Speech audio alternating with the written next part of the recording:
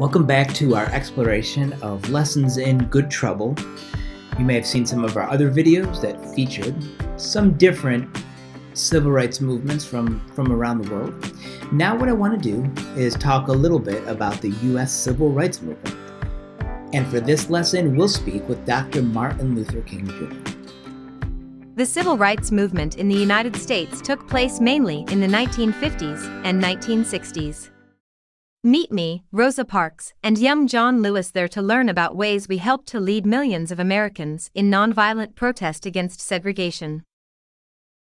Okay, so let's jump to the U.S. in the 1950s and 1960s, where, just like the other worlds, we are greeted by Congressman John Lewis. My friend and mentor Dr. Martin Luther King Jr. embodied the ideals of causing good trouble by speaking out and leading nonviolent protests when he saw something unjust. He gave his life in pursuit of civil rights and ending racial discrimination. Okay, so let's hear from Dr. King. Hello, dear friend. Like you, John, I grew up in the segregated South, Atlanta, Georgia, and I knew it was my mission to make a difference. I believed in peaceful, nonviolent protests as a way to impact change and end racial discrimination. In 1963, I led the March on Washington, where I delivered the I Have a Dream speech. And speaking of the I Have a Dream speech, one of the great things about some of these worlds is if your students don't know anything about these particular figures, you can click on these buttons and it will give you more information. So the I Have a Dream speech. The I Have a Dream speech can be found when you click that button. Students can go in and actually watch the archival footage of Dr. King's speech. The other button that you see right here will take students to history.com, where they can learn a little bit more about the life of Dr. King. But let's go back to our Minecraft world and let's explore. So again, we're in a typical city that you may see in the segregated South in the 1950s or the 1960s. Some of the details that you'll see in this city are these plaques right over here that symbolize that segregation by saying white only, whites only, over here and over here. And then this is a restaurant, and one of the things that you'll notice is right over here at the counter, we have our white citizens. Over here, eating by themselves, we have our black citizens on the other side, eating by themselves. So clearly showing that segregation between races. And that's the topic of the activity that students will participate in next. In 1960, African American students in Greensboro, North Carolina staged a sit-in at a segregated lunch counter, refusing to leave after being denied service. Learn more about the good trouble they caused, and then think about a time you, or a friend, were excluded because of your identity. How did you feel? Write it down with the book and quill. Okay, so we'll do that activity in a second. Again, there is a button that says Learn More that will take students to a website where they can learn a little bit more about the famous Greensboro sit-in. There it is.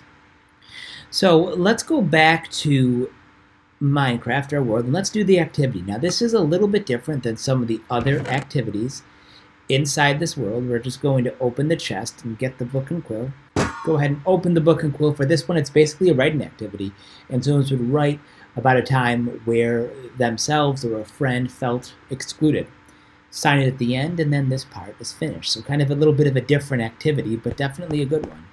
And then, as you can imagine, when you think of U.S. civil rights in the 1950s and 1960s, and when you see a school bus, you will know that inside the bus is going to be Rosa Parks.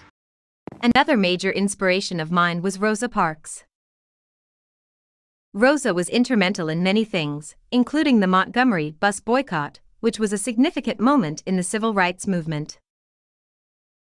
One example of her good trouble was refusing to give up her seat on the bus to a white man on December 1, 1955. And now let's hear from Rosa. That's right, John. I planned my good trouble, and even though I lost my job because of it, my case went all the way to the United States Supreme Court, which ruled that bus segregation was unconstitutional. I continued to lead the fight against racial segregation with Dr. King and other leaders like you. And just like some of the other figures that are introduced, you can see at the bottom 2 buttons, which will then give us more information about the life of Rosa Parks and the bus boycott. So I'm just going to continue right now. You can see this is the design inside the bus. I'm going to jump off the bus and run down the street. Some other things that you'll see right over here. I talked a little bit about some of the segregation earlier in the city. Here's a drinking fountain, which is only for the black citizens of the city that you can see right over there that's been designed. Now this design is one of the cooler parts of this particular world. Here's a nonviolent protest and we are met by a civil rights activist. In 1965, John Lewis helped to lead a march across this bridge to the state capitol in Montgomery, Alabama. Keep going to join the demonstration and to learn more. So let's check out the demonstration. You can see some of our protesters who took place in this march have signs that they are using. That one said, "End police brutality." This one says, "We shall overcome." Some other signs over here. "We walk for human dignity." I'm just going to cross the street right over here. You can see some other ones, "We shall overcome," that kind of thing. And we are now approaching the Edmund Pettis Bridge, where we are going to learn very shortly that a young John Lewis was one of the people that was an organizer of this particular march. You can see straight ahead, we can see some more people. And we see that green beam, which will tell us that we are about to approach a character. I'm just going to run through the crowd, which is pretty cool. Kind of like that. Once I make my way through the crowd, I can see a young John Lewis. On March 7th, 1965 in Selma, Alabama, I helped lead a peaceful march against the state's efforts to deny blacks the right to vote. Hundreds of peaceful protesters were met that day by state troopers who beat us with clubs, attacked us with dogs, and arrested us. This was a defining moment in the civil rights movement and in my own life. And right over here you can see these are the state troopers that John Lewis was talking about, right over here with their guard dogs. And I can just go through them.